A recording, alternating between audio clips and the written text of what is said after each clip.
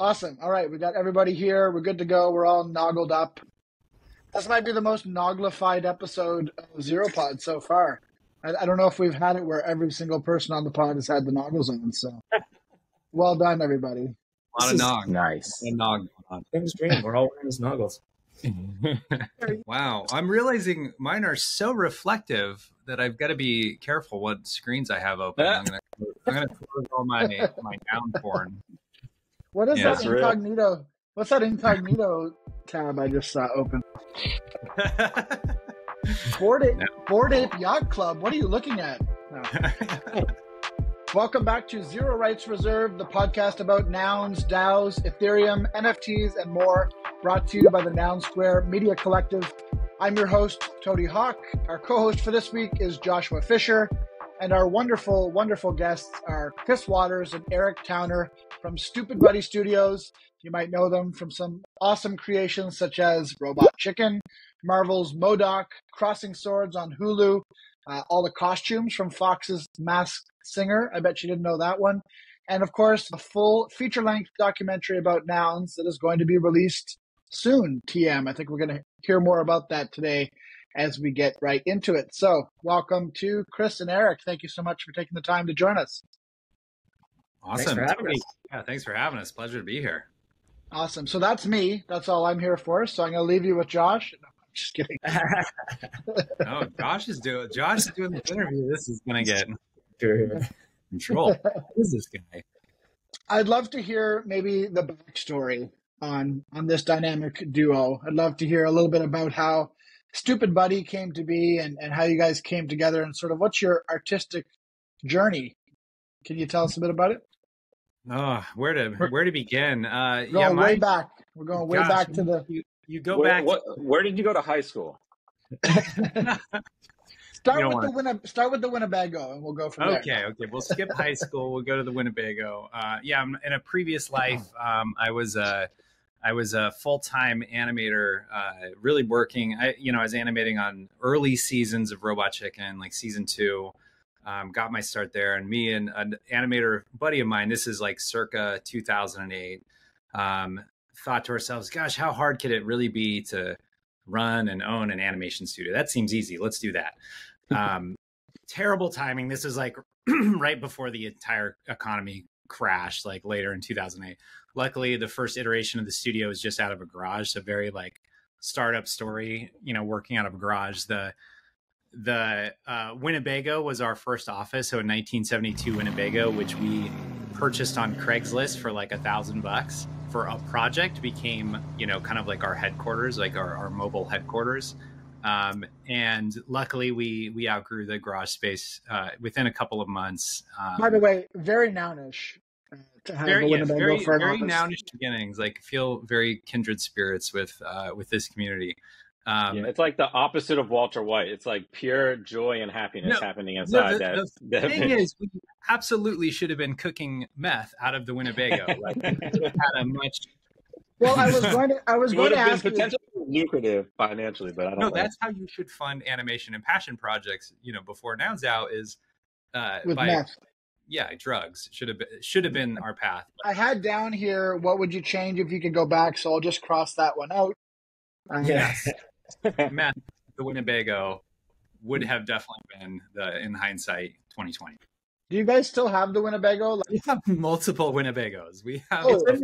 It's in the dock. You'll see the dock. Yeah. Yeah, we actually drove Winnebago V3 to the Rose Parade that morning. It was like 4:30 in the morning. I'm like, we got a lot of shit we gotta load up. We got all these noggles we gotta take. We've got costumes. We needed some space. And as I was driving, and this thing is kind of a bumpy ride, I'm like, parking, there is no parking. There is no parking. I'm like, this just seems sketchy. I don't think we're going to get in. This thing could very well break down on the way to Pasadena, even though it's like a 15-mile drive. Luckily, it all worked out perfectly. But yeah, I feel like a Winnebago is like a ladder. Like, they say if you have a ladder, you can walk into any venue. Like, if you pull up in a Winnebago, they just kind of assume you're fine. Like, yeah, that's like, yeah. We actually did that. We did that. We did that. We definitely were like, oh no, we belong here. Like, yeah, we're the Winnebago crew. Like, Would we be driving a Winnebago if we weren't like staff? Come on. Yeah. Not only that, I'm also holding a clipboard. Yeah. Doesn't get more official than that. Get anywhere heard- with a clipboard in Winnebago. It's passport to life. That's right. I've heard the clipboard one before, not the ladder one. I feel like Joshua might have been making his life a little harder than necessary by always carrying a ladder around. So when's the last time you carried a ladder? They're never easy. That's the point. Like, if you show up to the venue with a ladder, you're fine. Yeah. That's how Joshua got into the short shorts. A reflective vest and a helmet. I think that too. You could pretty much go anywhere. Because people are like, "Oh, that's actually how I got into the Rose Parade and ended up walking next to the floats because I just had a ladder and they just let me walk wherever I wanted. That's actually why he almost got run over by the float. He had a ladder on his shoulder and he was like it was a little bit heavy. off balance. Heavy. All right. We've gone firmly off course already. Our Winnebago is already in the ditch, but that's okay. We can tow it out. All right. So you mentioned that you were doing some animation on early Robot Chicken. What was it like to start your own studio at that time in animation? You mentioned the economy wasn't great, but it was kind of a great time for animation. It was, it was an exciting time. Like everything was really exciting. We were just so boldly going into uncharted territories. And I think, again, the hindsight thing is, yes, we should have been cooking meth. But the other thing is, if we knew what we were doing and if we knew how hard the business side would be, we might not have done it at all. So it's just like one of those things of like being kind of blissfully naive is just kind of gave us that feeling like, well, we've got nothing to lose. Let's just take a stab and see what happens. And it was great. And it was, like all the projects were really exciting early days. Everything was super scrappy. And I feel like we've, kind of stayed close to our roots of like when we can and when we need to, let's just roll up our sleeves. Let's get in there. Let's make things happen. So that hasn't changed. And like culturally, I think we always had this idea, well, let's create this studio that we as animators or as artists would want to work for, and this is, again, like in our experience, we had worked at studios where it's like, wow, let's see how much money we can make. It was run by people with like real estate backgrounds or, they just didn't really connect, or they maybe weren't passionate about the work that was actually being done. So, part of our ethos was culturally like, let's just make this very artist friendly. It's like, I think Gandhi once said, be the studio you want to animate for, I think. Yeah. Very famous quote. That inspiration. Towner actually has that Gandhi quote tattooed on his arm. Can we see that? Can we get a tattoo tour would be really good for TikTok, actually. Yeah. No, I just don't want to like do the gun show thing. Like people because the muscles are actually really big. So obviously Robot Chicken always comes up because it's such an awesome show that you guys did, but you've done so much. I'd love to ask you each individually, what's your favorite project that you've worked on that's not Robot Chicken and not the Nouns doc? Sure. I guess I'll go first, Chris, because I think you know what my answer is going to be. I directed, and this goes back now almost 10 years, a project called Micro Mayhem. That if you search for like Micro Mayhem Vimeo, it will be the first thing that comes up. It's like a 2-minute short that was a real passion project of like using my childhood micro machines. Oh, nice. As like a stop motion animated kind of love letter to like car cinema and chase cinema. That's cool. And we came up with a camera that was small enough to make a micro machine look, big or big-ish. And so that's a project that I've loved being a part of. Since we did that initial short, we have developed this out into a full series that Chris is a big part of. Chris, I don't know what we can say what we're doing with that right now. It's in the oven. That bun's in the oven. So was this in cooperation with Micro Machines? Like they were on board with it, or you just kind of used them as a prop? Can't say. They love the creative, I'm sure. I'll say the first iteration was actually with a micro machine that's on Towner's desk right now, but subsequently we've designed all our own cars and 3D modeled them and printed them and painted them, and it's a slightly different scale than micro machines and just a different look, but that's the original car. Again, if you're watching this podcast, pause, go look up Micro Mayhem Vimeo, and you'll see it was a Vimeo staff pick. And it's the reason that I'm at Stoopid Buddy. I love that short. So Towner says that, which is also my favorite thing we've ever done. And you know, it's very difficult to make shorts and to get people to fund making shorts, which is why we been doing that through Nouns. But we finally, I think, figured out a way to get that project into the universe. So hopefully, you got the wheel spinning, as it were. We got the wheel spinning. We're in the driver's seat. You know, we're out of neutral. We're in off to the races. Yeah. Any other cliches? Anyone would like to... But then also, Toady, you can keep going. Just do it. Yeah. The puns just they drive some people crazy. But but switching lanes.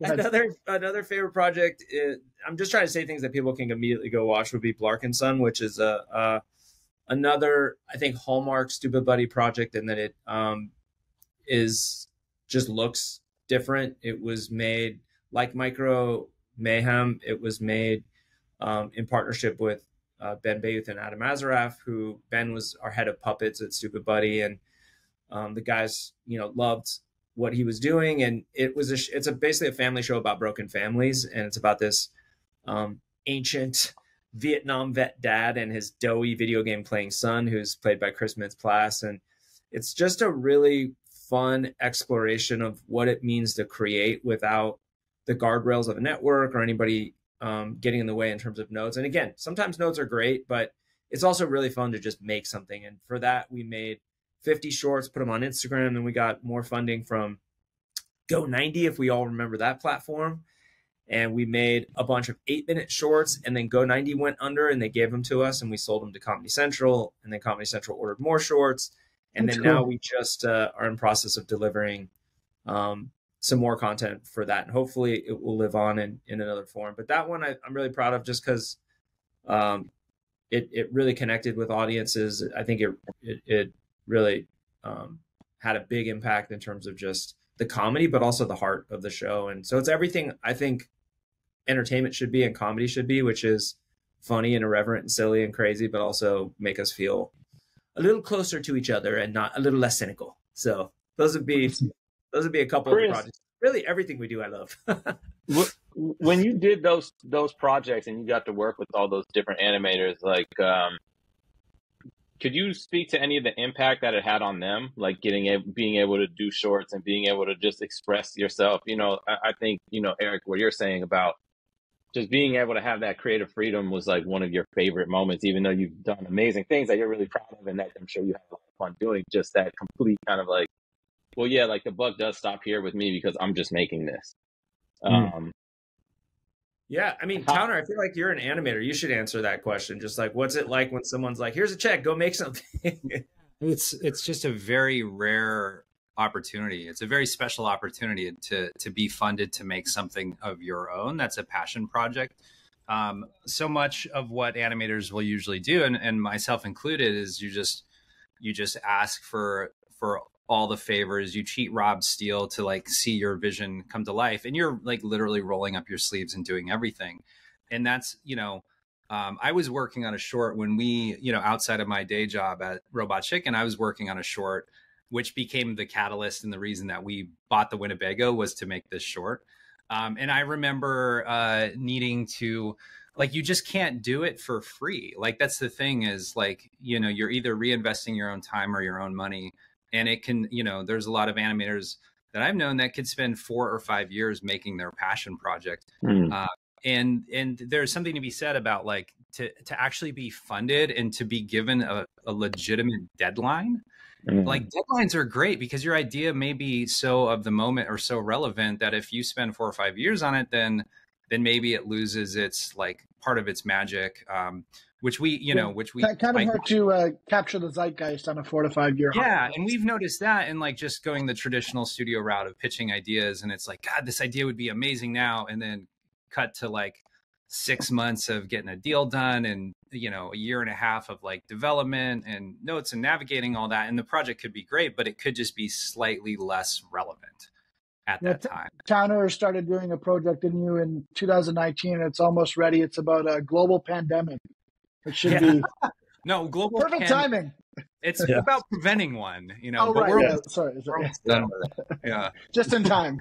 Yeah, exactly. But I remember, you know, just asking, you know, friends to help finance my parents instead of like anything. I was just like, hey, what about, you know, like invest in this project, because this project could be the beginning of something, and really hustling up, you know, like $10,000 or even less than that.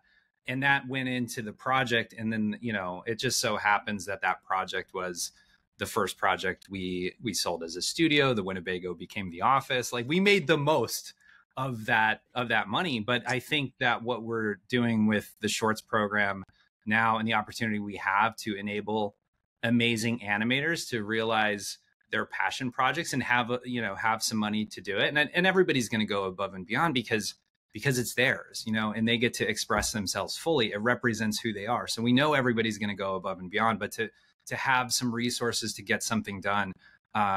Speaking as an animator, I think it's just such an incredible opportunity. I can't even really think of one historically that's existed the same way. I mean, there's been networks that have done shorts programs where there's some financing and money available. And yeah, they want control too, to some extent, right? Yeah, and then also they come with strings attached. So it's like, we'll fund you to make a short, but you need to run every process of the stage of the process through our system, and then also we own it at the end of it. Yeah. Right? Oh, by the way, it's ours. Yeah. So all your storyboards, all your characters are all. Thanks for your best idea that you've ever had. Like, kind of like the opposite of CC0 in a way. The opposite of CC0. And again, like, that's no knock. That's their business model, and they live and die on IP and things like that. But I think that is a system that's you know, increasingly owned by fewer and fewer conglomerates and big corporations. I know when we've sold stuff and we've tried to negotiate, you know, the definitions on things, these things are like sent to us as like photocopies of PDFs, not even PDFs. And they have no power to change those deals because those deals. Do they fax them to you? Yeah.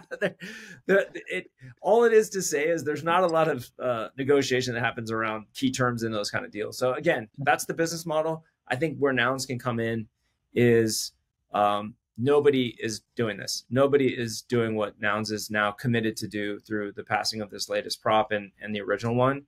And what we're excited about is we approached 20 artists the first time around to do 17 shorts. Almost all of them said yes. There were a couple people that I think just wanted to wait and see. And I think after seeing the stuff that came out of the first one, they'll be on board in the second one.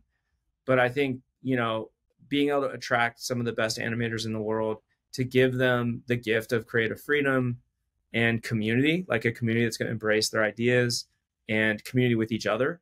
The fact that this is part of a very cool alumni association now, if you've done a Nouns short, yeah, all of that. And then having now real resources to actually do a really cool festival, like those are all just things we're so excited about. And we think really make Nouns, you know, I think you always got to figure out like what can Nouns do better than anybody else. And this is one of those things that this is something Nouns can really do, and only Nouns can do, because they don't have the same considerations that big giant corporations have. Yeah, when I was listening to Eric just a minute ago, I was thinking that you could use like the motto of like, we're trying to make this so that no artist ever has to call their parents and ask for money again. You know what I mean? Like, no artist ever has to ask their parents for $10,000 again. No, artist needs to cook and sell meth to, you know. I should have never brought up Breaking Bad. I should have just never brought that one up. I mean, you set us on this course. You set us on this course. So yeah. The takeaway from the podcast: the town regrets not selling meth. Yeah.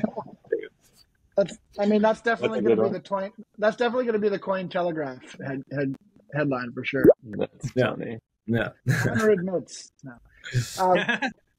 So we skip ahead a little bit here, but I think that's okay, and I think we can maybe have a broader conversation about this prop and the previous prop, and then come back to the documentary a little later in the interview. So what we're talking about here, to reset for the listener, is Proposal 397, which just passed last week, called Noun Stories, Stoopid Buddy, Shorts Galore. This is the second prop that Noun Stories has had passed. Maybe we could just take a quick retroactive look on the first shorts prop. It doesn't matter to me which one of you takes the question, but if you can just sort of give us a quick explanation of what that one was and what you guys did. As a quick just aside, this is actually the third Noun Stories prop. Prop 20 Right. was Sorry, the yeah. original Noun Stories prop, which resulted in the Wizard's Hat, which then got rolled into this program with Stoopid Buddy and Walter Newman and Joel and myself. And so this is number 3. Yeah, good point. Mea culpa. You finally stumped Toady. You did it live on ZeroPod. But yeah, okay. So Eric, maybe can you tell us a little bit about the first short shorts and how it culminated with the festival and just how it was working with all those artists? Yeah, I mean, and actually we had done Prop 73 as Stoopid Buddy. That was our first proposal, which was the Float in the Rose Parade, and doing the documentary about that. The documentary is 99% done, which is very exciting to us. We're officially submitted to a couple select film festivals, including South by Southwest. So fingers crossed across the board there. Nice. You know what? I'll actually hand it over to Chris to talk about the first shorts program and, you know, why we got involved with that and you know, how that all went down. Yeah. I think just in our conversations with Goldie and Joel and Josh, and you know, we knew that you know, and part of the reason we did the documentary, honestly, was the fun thing about Nouns is that at CC0 that there isn't this like canon. There's no sort of set sort of context for Nouns. It can live in lots of different places, and for us, it was just like, well, what's a way that we can get a lot of different perspectives into Nouns, and what's a way we can really start to build out the community. I think a lot of people lately have been talking about, oh, why aren't we onboarding more people into props? But I think that what they're missing is the people that are touched by the props that are passing. You know, the fact that this is 17 artists that we funded to make, in the case of our first shorts prop, 15-second shorts. Yeah. You know, those were 17 artists. Most of them had never been involved in crypto. Some of them were very skeptical of crypto. Certainly none of them knew anything about Nouns. We had to teach them all. Thank God for Joel, who patiently walked them through how to sign up for a wallet so they could get paid. That's awesome. In US dollar coin, by the way, if you're listening to this, we're paying in US dollar coin, so people aren't being asked to, you know, bear the risk of you know, fluctuating prices of ETH and all that. But you know, it was really a way for us to onboard people into a community that felt like really spoke to their interests, which was, hey, are you interested in making a short? We'll pay you to make the short. You can have all the rights to the short if you want, or you can make them CC0. And I think a testament to how enthusiastic all these artists end up becoming, we had 2 shorts that were 15 seconds.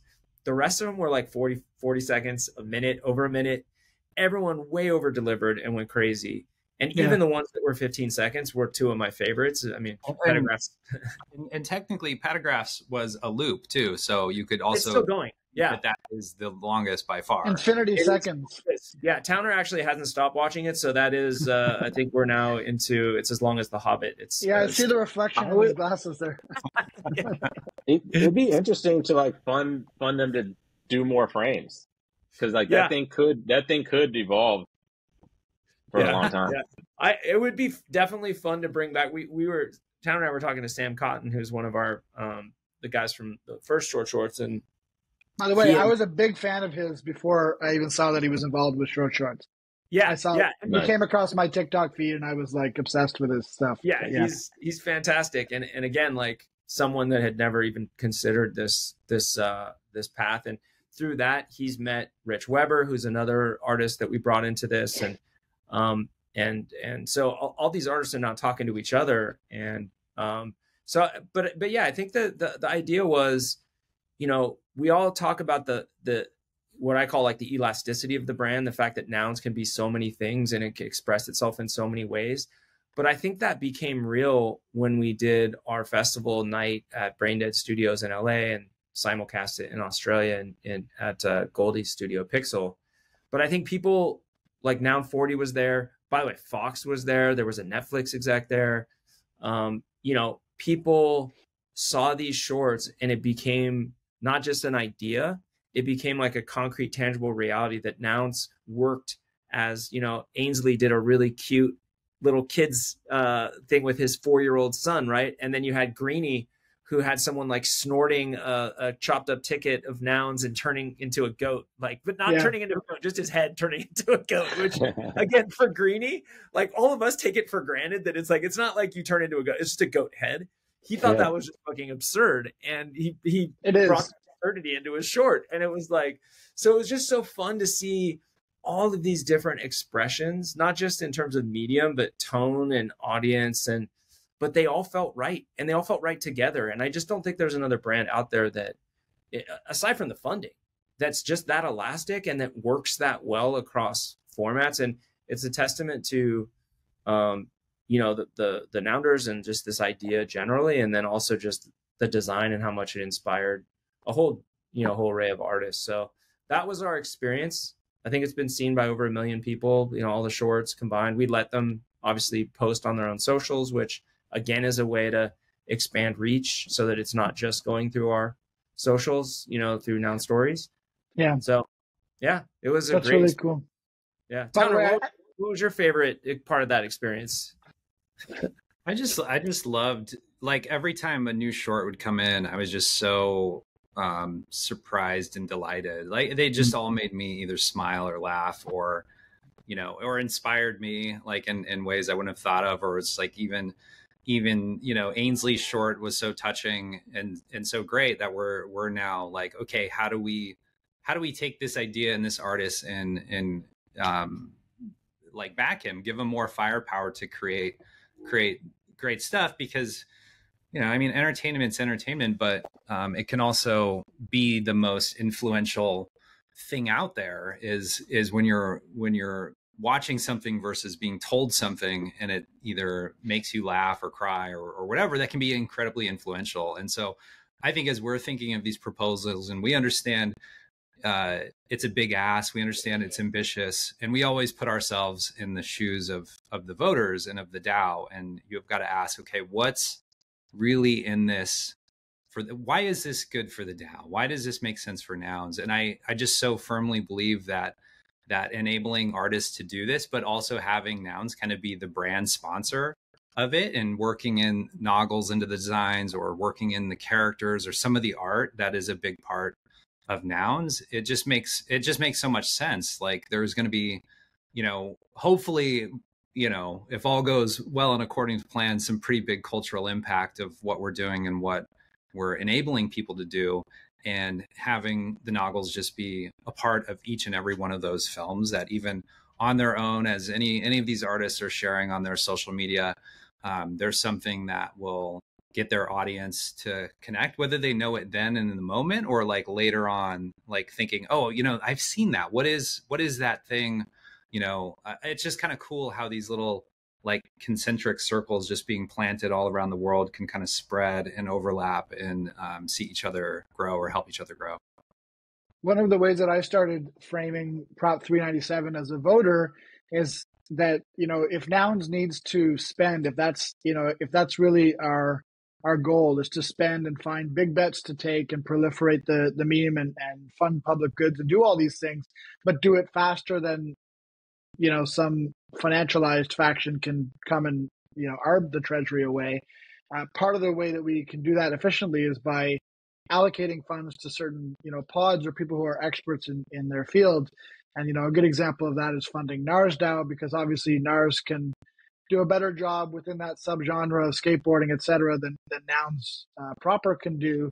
And so it makes sense to sort of allocate those. And I started seeing your prop as the same type of thing. It's like, you know, it's like a $2 million or $1.7 million animation pod by Nouns with Stoopid Buddy at the helm.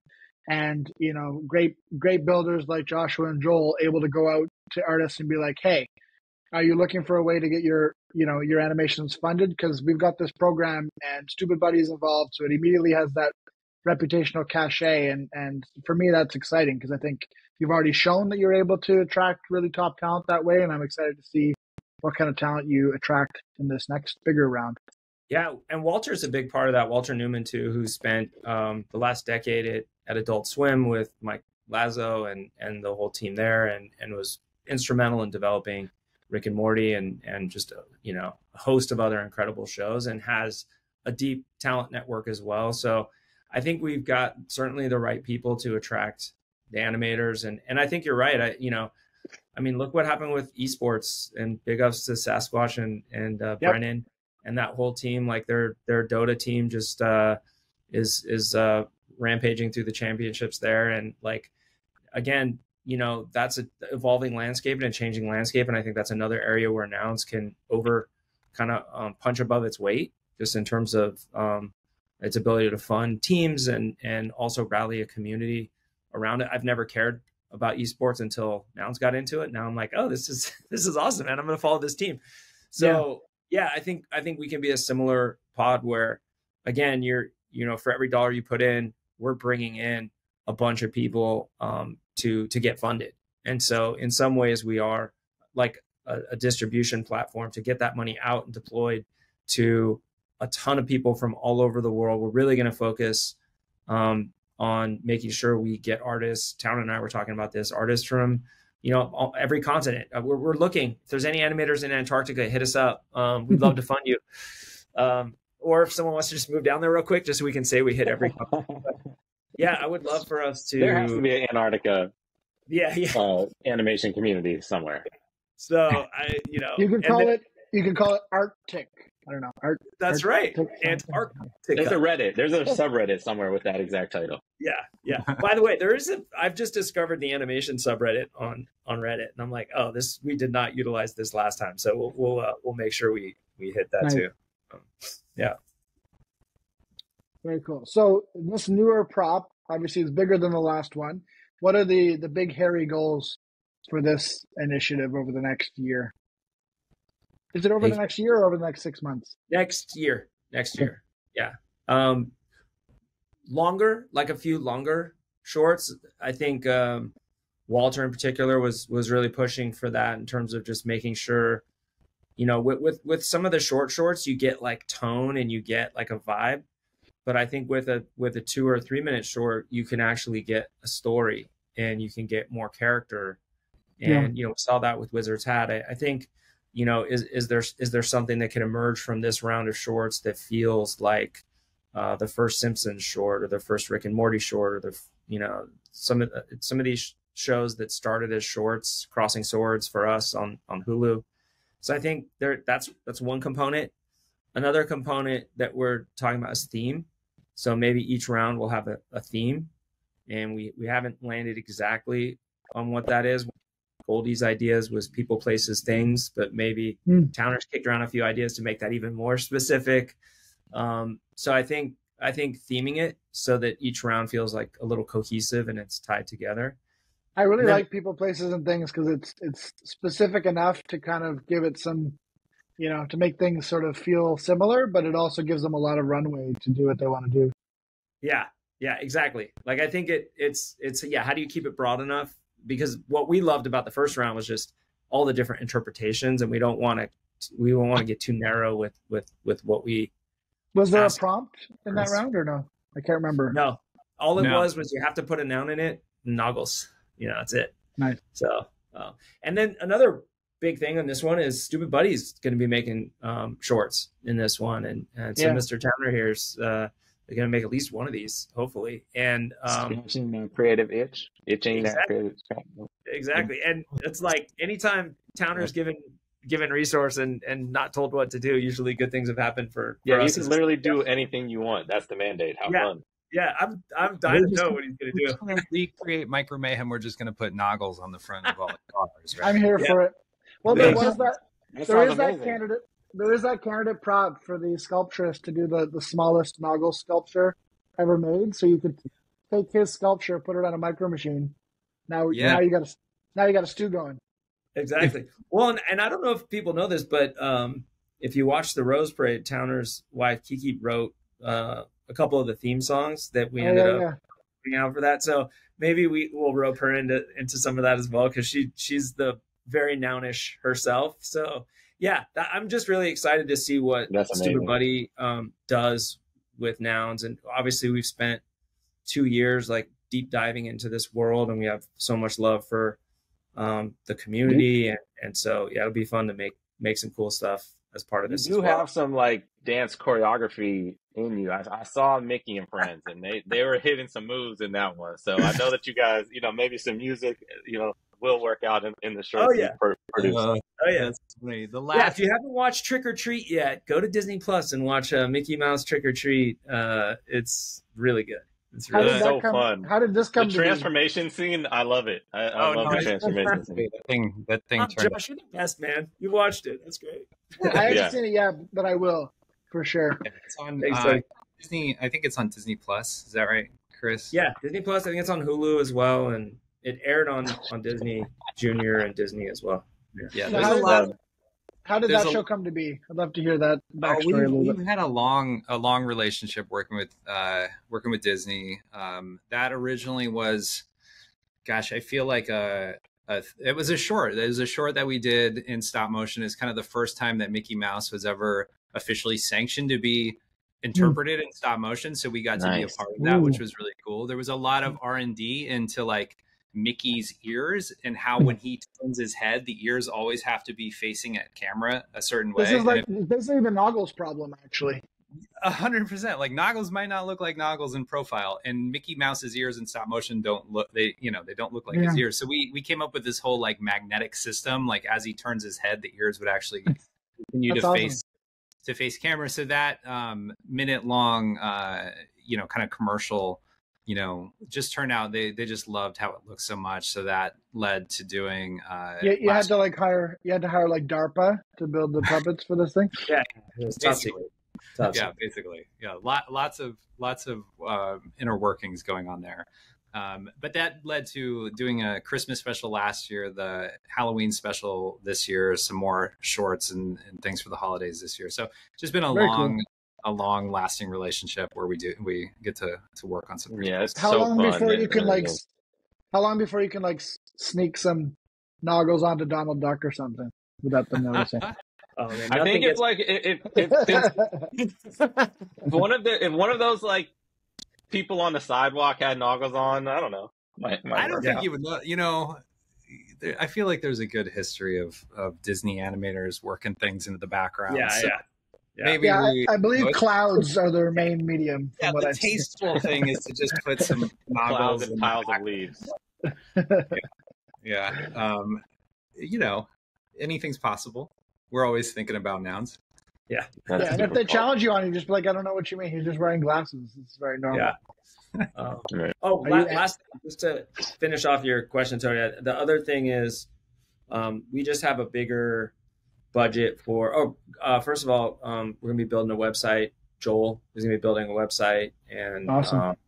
and Josh and team. Also, just making sure publicity is stronger this time around. We have budget for a publicist, which last time it was just us calling friends and the outlets that we know.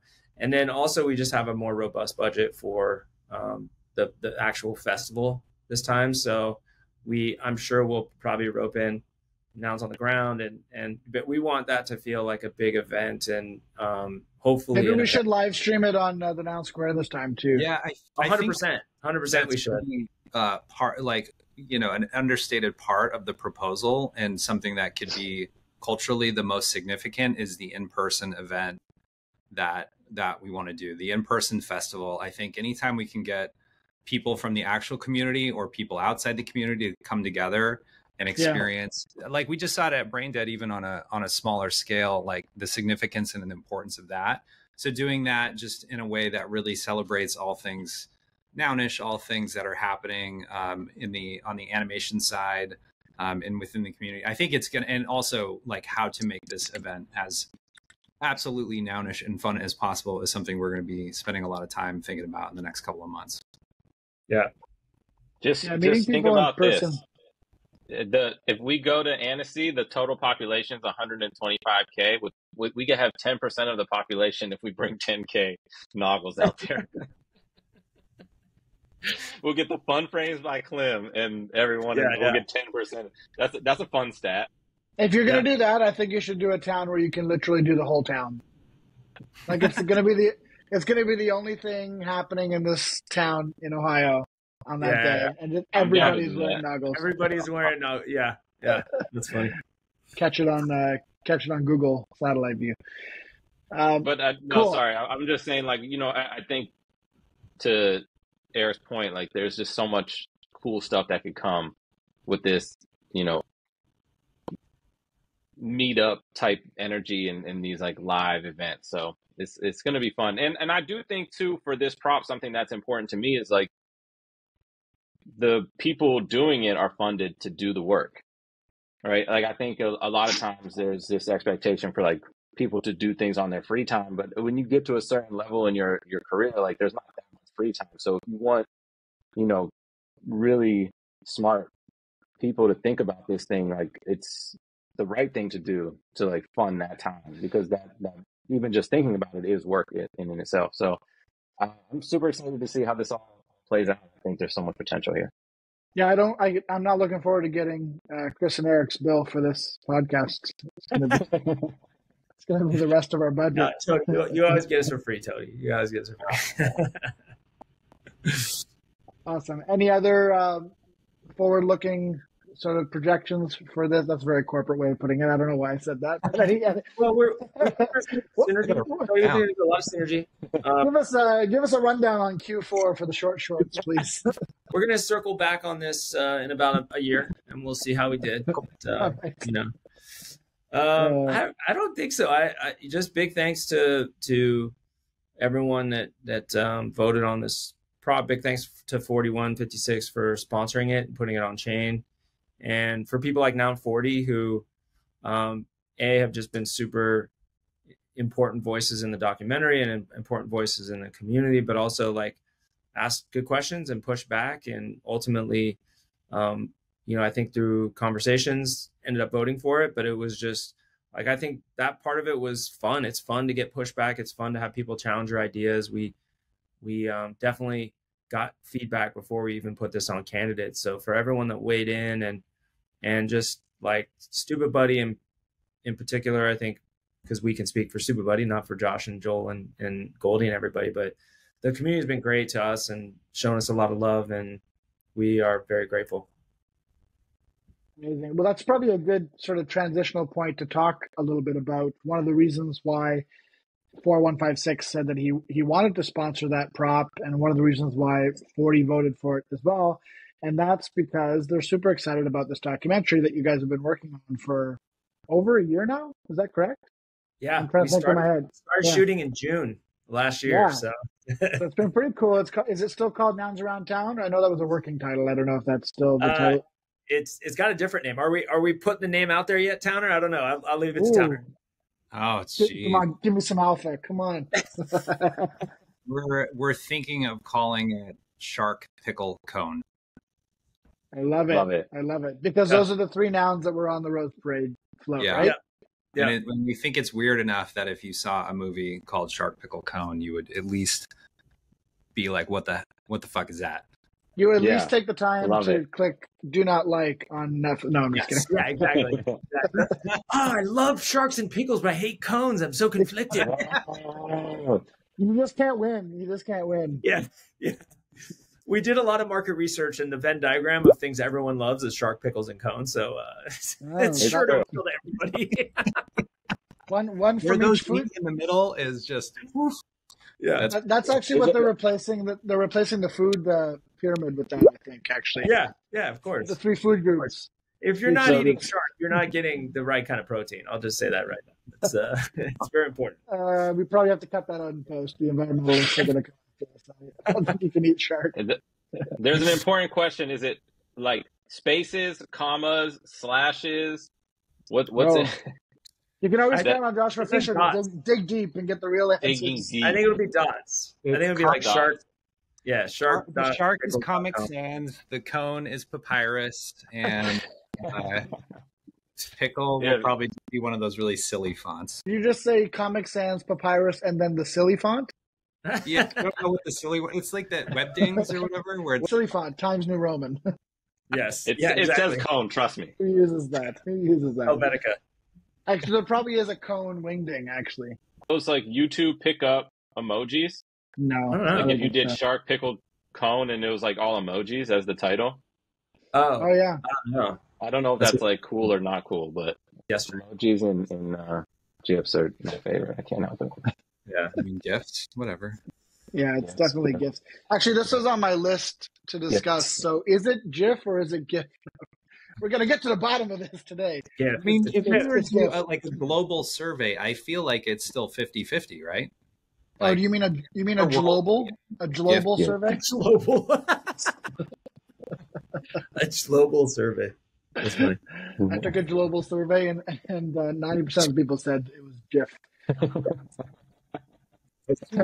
Yeah. So My faves.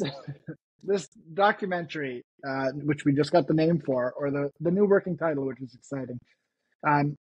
So this also was born from a proposal, and it also meshed with the second proposal that Nouns on the Ground was involved with, to basically go and put on this amazing parade float at the Rose Parade. Can you talk a little bit about that and what that was like, working with another prop builder and bringing that together, to hit the vision that you were hoping to hit for that piece of the documentary?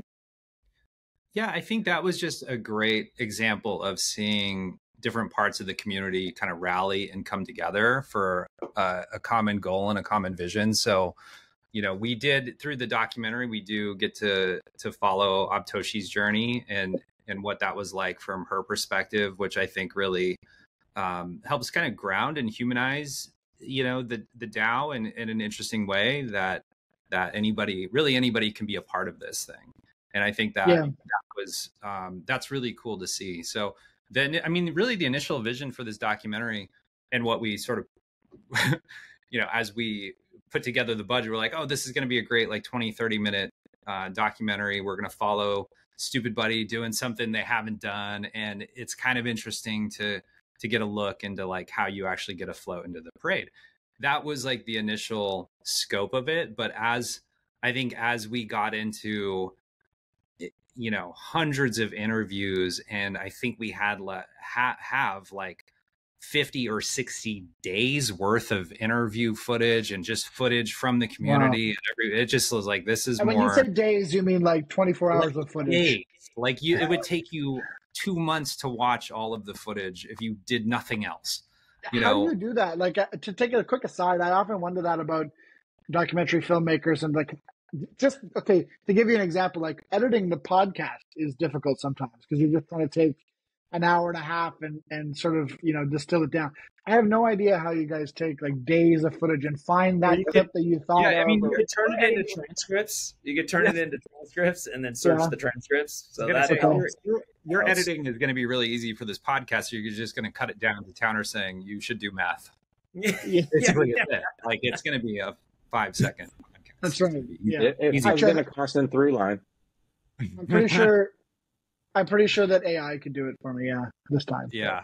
No, I mean, really early on in the process, Chris and I went out to New York, and those were some of our first interviews. That's where we met. Josh interviewed him for the first time. Abtoshi met her for the first time, and we quickly realized we haven't made a documentary, and we're never we never hid that, but we did, bring in Neil Berkeley, who's an amazing documentary filmmaker. He did Harmontown, the Gilbert Gottfried documentary. If you haven't seen that, that's amazing. I didn't know he was involved in Harmontown. That's cool.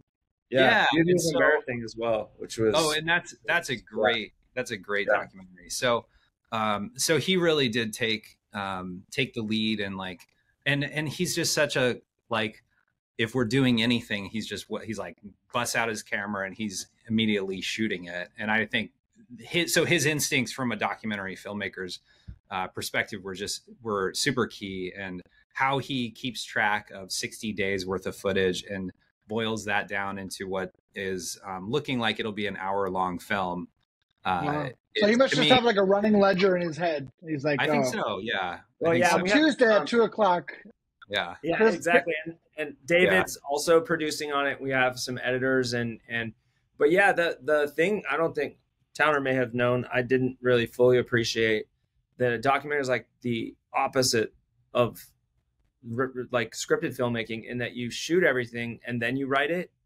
And so we've been editing this thing for 6 months, maybe a little more than 6 months, and it's gone through so many iterations, and it's a complex story. I mean, at the end of the day, like the float part was the easy part. That was very linear. But, we always set out to make a documentary that you didn't have to be in the Nouns community to find it interesting. And so how do you not get bogged down in terminology that's very insider?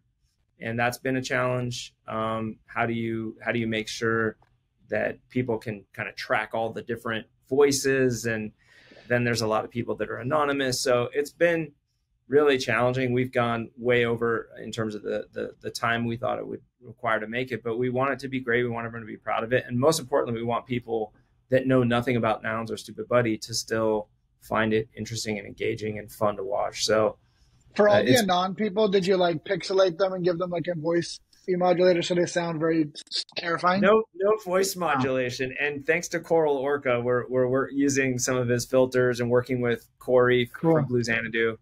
Oh wow, that's awesome. Yeah, so and thanks to too, right? Mr. Graphics. Arash is supplying some of his characters as well. Arash supplied his game character, his Maya model for the game character, which may make it in. So everyone, it's part of the cool thing of making something in Nouns is everybody kind of steps up and offers the help, and it's been really fun. That kind of leads in a little bit to one of the other questions I had about the documentary, which is I wanted to ask what it's been like to work for a DAO as a client, because I think that's a question a lot of people probably wonder. Is like, it's hard enough sometimes to work for a studio or even an agency, but like, what's it like to work for, someone once said about Nouns, like, how would you feel about working for a little bit less than usual for 10 times the normal amount of bosses or something like that? Oh man, that's a great question. I think at first it was very difficult when Towner and I were going to go to NFC NYT. Fucking, I say that wrong every time. NYC NFT NYC. We'll fix it in post. It's okay. Trying to wrangle the people we were trying to interview. That's when it dawned on us. Like, there's no publicist. There's no HR person. There's no singular person that you can go to. And so that was very overwhelming at first. But we found a rhythm. By the way, I'm going to cut that out, and I'm just going to like save it on my computer for every time someone like drops in a Discord, like, who's in charge of business development at the Nouns? So Exactly. But once you embrace all of the various forms of whether it's Twitter or I'm pretty big into Farcaster now, it's like you start to find that you just have to do a little more digging. You have to DM people. You have to hope they get back to you. Then again, everyone's offering to help. So it's like, oh, do you know Kevin Rose? Do you know this person? Do you know that person? And then sure enough, you get the introduction. And once people hear what you're doing. So that part of it was hard. And then I think also we come from an environment where you're getting very strict guidelines and notes. And there's a lot of like direct oversight over every stage of the process. And so having the freedom to make this documentary, we've definitely shared it with some people as we went along, just inside and outside of Nouns, just to kind of do a gut check of, if you're inside of Nouns, does this feel like it reflects what Nouns is all about? If you're outside, are you tracking this? Does it make sense? So, that part of it, I think getting feedback has been helpful from people that are, vocal and visible in the Nouns community. What's the feedback been like from outside? I'm really curious to know what people think. That's helped really refine and shape just the speed at which we convey certain fundamental information about what an NFT is, what a DAO is, what digital collectibles, those kind of things, is just making sure that they don't get lost in all of that. Towner, are there other things that we took away from? I mean, some of it was just pacing and characterization. Yeah, no, just a lot of it was that, because there is so much, heavy information or maybe concepts that are outside of people's, normal view of how the world should work. Like, these are some pretty alien concepts. So just like how that information came across and what was too fast or what was too slow from the outside. That was our goal always, and still is like, how do we make, this a documentary that we can, that our parents could watch, or somebody just that has no idea what Nouns is, or really what crypto is, or what an NFT is, or anything, and make it digestible and exciting or interesting, or at least understandable. So and that's been a really, it's been a real threading that needle has been really challenging, but that's where a lot of the feedback's been so helpful. There's a story I've told a few times, but it's worth telling here as well. One of my friends, it's a pretty close friend, and he cares a lot about me, but he just doesn't know anything about crypto. And he was asking me a little bit about Nouns one time, sort of just giving me some time to talk about it. And I started off, I was like, okay, well, there's one NFT minted every day. And I went on and tried to simplify it as much as I could. And I maybe talked for 2 minutes, and I could kind of tell he was a little bit lost. So I paused, and he says, he's like, okay, so you said mint. What's mint? Right. Exactly. Like we're in the water, and what I hope, honestly, and a couple of the Nounders have shared this as well, is like, I hope that people, especially people that are spending a lot of their life in this community, I hope they can just, when someone's like, what are you doing? I hope they can just show them this documentary, and that the people will be like, I get it. And because at the end of the day, like the universal thing, if you don't care about crypto, you don't care about anything, this is a study, it's a game in how to organize, large groups of people with differing ideas and different perspectives. How do you organize those and actually create actions that have results that are beneficial to the community and beneficial to the individuals? And you just happen to be using tools like the blockchain and NFTs and to finance that. But what's really interesting about Nouns is there's just people from Africa, from Australia, from the US, from Europe, from Asia, from everywhere, all working together permissionlessly. And that's I think relevant. It's relevant to a world that is increasingly, it's more difficult for people to do that. So that's, I think the story we're landing on is more of just like, hey, whether you care about crypto or any of these things, look at this group of people that's actually funding nonprofit things and doing open source projects. And could this be a model for how we organize ourselves as NGOs, as anything going forward? I definitely have way more friends around the world than before. No. Yeah. Like I didn't feel like I could just go over to Australia and hang out, or like go to Japan and like hang out with people that like I already know. That's really true. Yeah. It's pretty cool. Without traveling a lot, it would take a lot of travel to make as many friends as you can make in Nouns in a week. Yeah. I mean, how cool is it that Optoshi can just be like, hey, I'm going to be in Germany tomorrow, and a bunch of people will be like, meet up with her, right? Like, so that community building, and but more than that, because you can have subreddits that do that, you have, but actually that can mobilize people and fund them to do interesting things. And well, I think Seneca has described Nouns that way before. I think it's Seneca who said Nouns is like a subreddit with a bank account, and I've always thought that was a pretty good way of putting it. That's a great way of putting it. That's a great way of putting it. Yeah. That might be in the doc, that quote. Like this one right now? Yeah. Or this one. But it's been really, Towner and I have never done this, or built a float for that matter. Both things were harder, but way more fun than I think we even imagined they would be. So, and you didn't even run anybody. You didn't even run anybody over either. Not fully, anyway. Thank God. Thank God. We didn't run Josh over. Josh was out front. He was out front. Only almost. Yeah. My expectation was we would be moving along at like a tortoise's pace. And once you're going and like the adrenaline is flowing and it's like the crowd is there and everybody's cheering and going crazy, that fucking float sneaks up on you really fast if you're not paying attention. There's a few times I remember looking back and I'm like, oh, I gotta walk it like, not just like stroll. We were like going, like this is a brisk pace that's happening. This was not a short trip either. It's not like it goes down the block and then it's over. It's a pretty long walk, and there's people all along the whole thing, and there's little kids. I had a ton of fun because I would just like point out people that were excited and like point at them and like get them to do something, and like I was singing the songs the whole time. Like I was just really embracing it and having fun. Yeah, it was awesome. There's anthropologists who think that humans used to hunt that way. We would just chase our prey incessantly for like 4 days really slowly, and they would eventually just give up and die. So that's kind of what happened to Josh. He just was slowly chased. Fell over, but we had food waiting for him. Hopefully, at the end of the whole thing. Yes, there was food trucks. Yeah. It was fun, and it was so cool seeing the newscasters wearing the noggles and passing out noggles to all the people in the stands, and it was an amazing day. It was really fun. It was a really beautiful day. The Winnebago didn't break down. The bookends of that day in California were so rarely rainy, like just wall to wall rain leading up to the morning of the parade, and then by that's right. 4 in the afternoon it started raining again. So I don't know how we got so lucky, but that was the weather was perfect during the actual parade. Nounish luck. The Nounish gods were with us. Exactly. Absolutely. Exactly. That would have ruined all the big Nounish costumes and everything.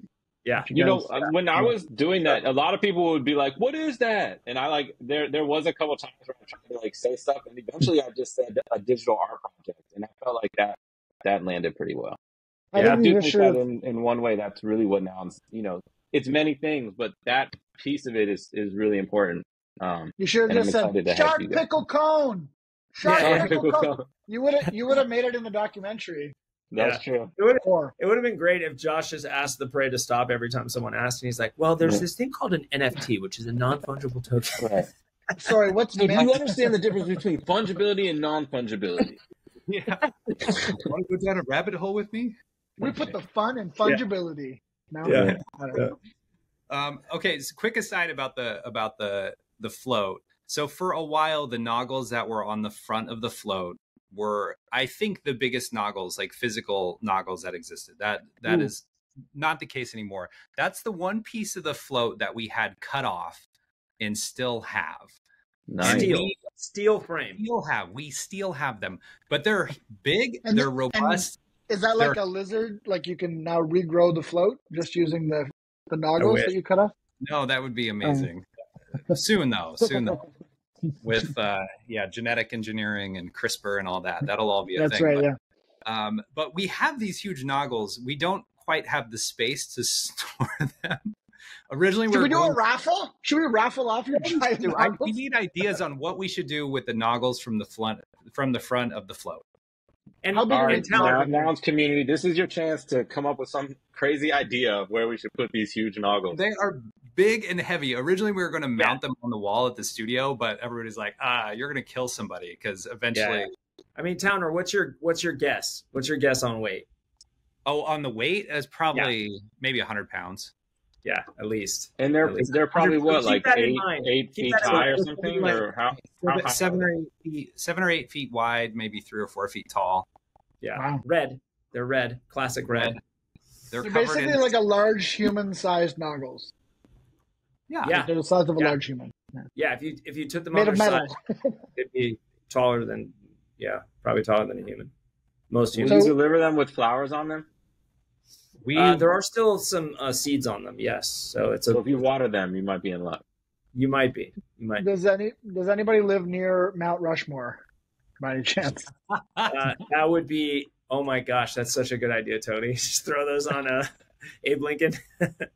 Actually, so have to give credit to Gremplin. Gremplin had a really interesting idea about the Las Vegas sphere, where he was like, we should just find an angle somewhere in Vegas where we could put a huge noggle up so that when you look at it from a certain angle, it looks like the sphere is always wearing noggles. So I don't know if these are big enough for that, but I guess it depends how far away you are. Yeah, it depends on how far you are. So maybe it could be done. If you're in Vegas, you can find a place.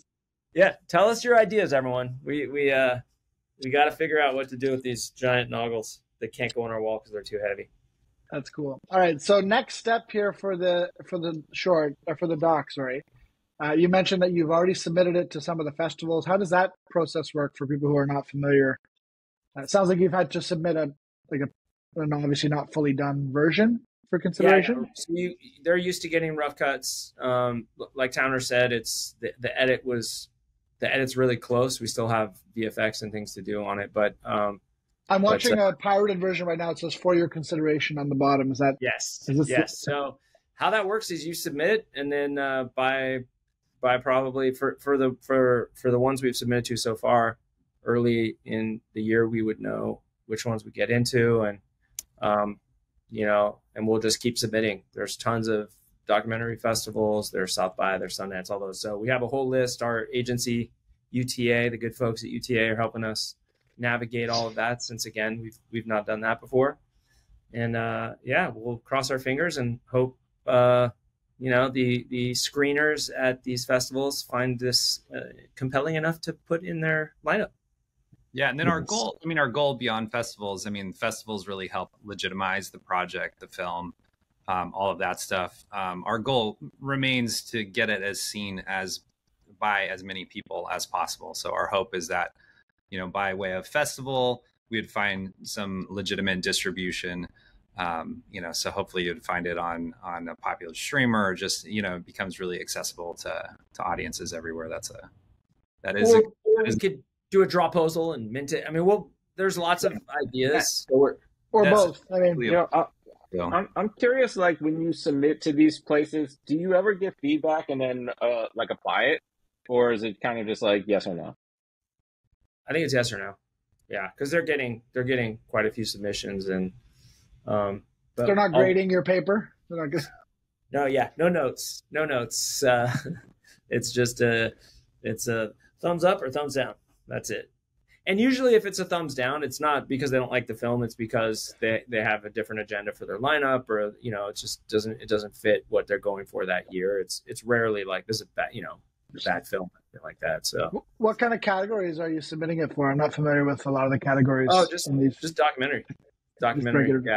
General documentary. Yeah. And documentary feature, which is pretty cool. Originally, we're thinking documentary short, but because of the running time, feature it is. What is that distinction? Is it like the hour mark, or is it? It's 40 minutes. Okay, I think like that. Nice. UTA cool. knows all these things. I like the name a lot. That's really fun. Yeah, I think it's really absurd, so that's a good thing. Yeah. It feels nounish. Yeah. Somebody asked in the comments whether IP or CC0 is better, and we all probably have opinions on that. Towner, do you have thoughts on how you would answer that? IP versus CC0? I think it's still TBD, right? Like the CC0, I love the CC0 nature of Nouns and a lot of, other NFT projects, Cryptodes, MFers, like why not? It's so hard to regulate that stuff anyway. So I just love the idea of like building a brand around something that can be given away and used however people see fit. Like that just seems like a great way to proliferate something and get it out there. But when you're talking about like being Disney and running a business and keeping lights on and doing all the other things, like I also get like the needing to be able to control the rights and sell something, and if somebody's like using something of yours without permission, to crack down on them. So I think there's a really a place for both to exist.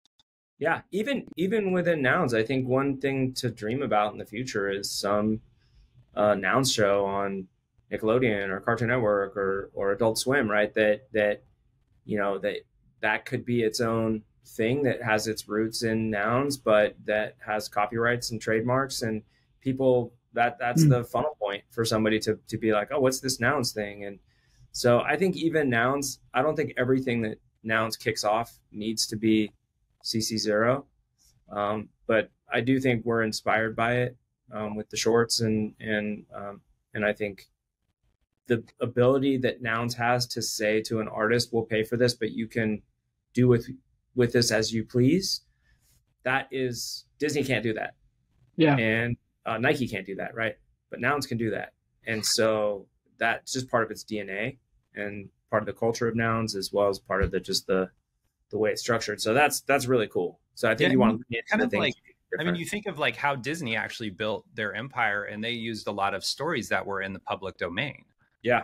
Like almost exclusively early on. Exclusively, they're like, what stories can we use for free, and then take our spin on it? But you couldn't, like Wizard of Oz, right? Anyone could do their interpretation of the Wizard of Oz, but you can't necessarily. But when they made the original, those songs are now part of that copyright, that you can't use those songs. So same thing with Nouns. If you think of like Nouns as like, okay, this is a public domain artwork, anybody can use it. But then if somebody did want to, like Nickelodeon wanted to do the show with the Noggles or the Nouns or whatever, that of course they're gonna want to own and control parts of that. But I think this is part of the experiment. It'll be interesting to see where it all goes.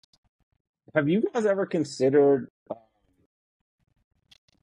like releasing all of the raw footage? Obviously the stuff that's like, synonymous people, like maybe you could release it with the filters on it already, but I just think there's something really interesting about saying like, here's all this footage we captured, here's our version of the film, but like, and letting anyone tell that story with all those assets.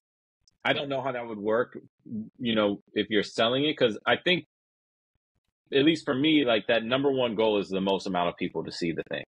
You can't get certain places without doing those rights deals, as you mentioned, because like even just like legally, like there has to be rights in place for them to use it in certain ways. So, but outside of that, like all that extra footage, does that all kind of automatically get wrapped up, or does that potentially some of that you could release to people and let them remix it and use it however they want, like if it wasn't used? Just thinking out loud here, because I'm always thinking about how do we build that foundation of like footage for people. There's like a dream that like college students can just use like just a huge dump of raw nounish footage to like make their experiments and stuff. We need cutting room floor.wtf, I think is what we need. Yeah. I mean, it's funny because there are so many fascinating interviews that may not have just fit the context of the story we're telling. Like we interviewed Balaji, and we've got an hour like interview that could just be its own podcast on its own. It's like, that's a great episode of a podcast. Well, if you're looking for a distribution partner for a Nounish podcast, I know a guy. Okay. Yeah, keep us posted with who that might be. Yeah, it's a good thought, Josh. There's a ton of great content, and a lot of people gave up a lot of time to talk to us on multiple occasions. So I think when we get through this phase of the process and we kind of figure out where this home is for this thing, I think there's definitely conversations to have around what to do with all the great content and so many like interesting people and things like that. And yeah, you talked earlier, Chris, about things that Nouns can do that other studios can't, and to me, what Josh is suggesting has the potential to be a superpower for something like Nouns, because if the next people that go to make a documentary can just look back on how many days of footage? A lot. Is that 30 Probably days 40, or whatever? 40, I think, or something like that, as last we checked.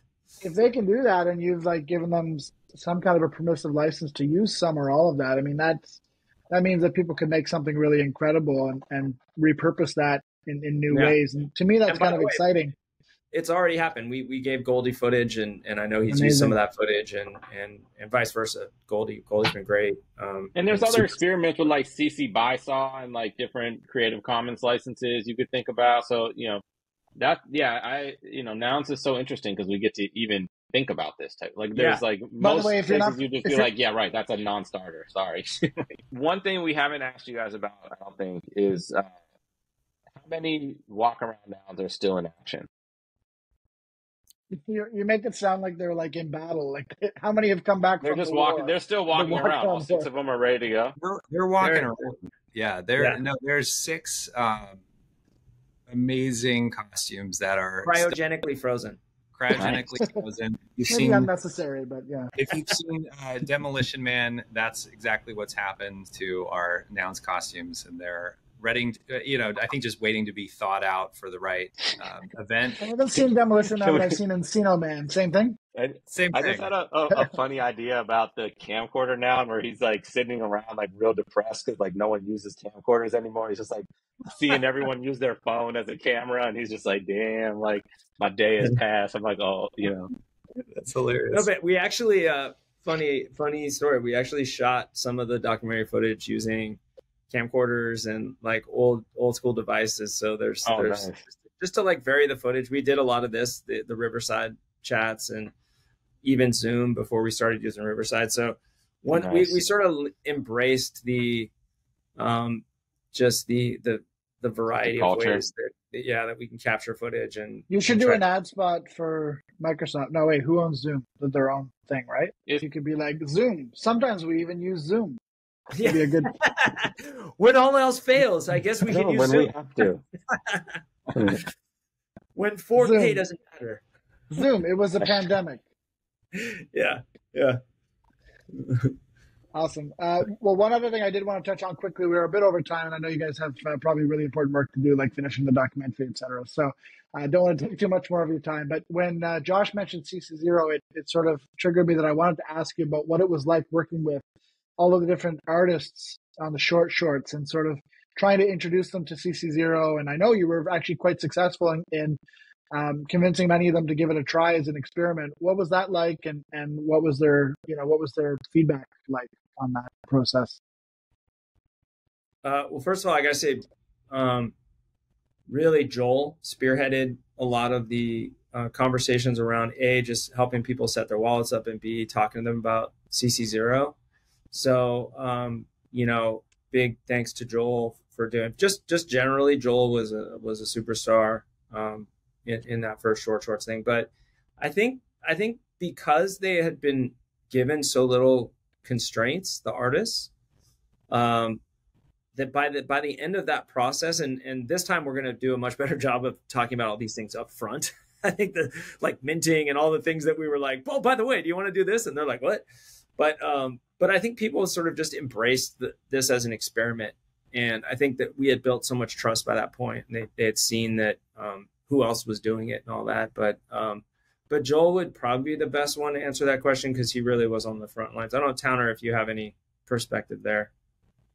I was surprised and kind of so happy with how many of the artists decided, CC0, let's give it a shot.